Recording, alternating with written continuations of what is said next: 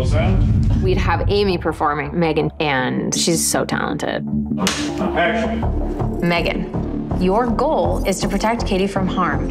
Ow, stop, don't! McGraw starts getting a bit overprotective. Let's talk about it. Hey, calm down. Let her go.